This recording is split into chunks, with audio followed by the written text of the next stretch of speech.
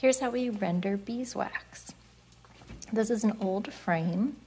It's ready to be melted down, and I'll cut it from the frame, put it into my crock pot, which has a filter here to get all the remainder of the cocoons.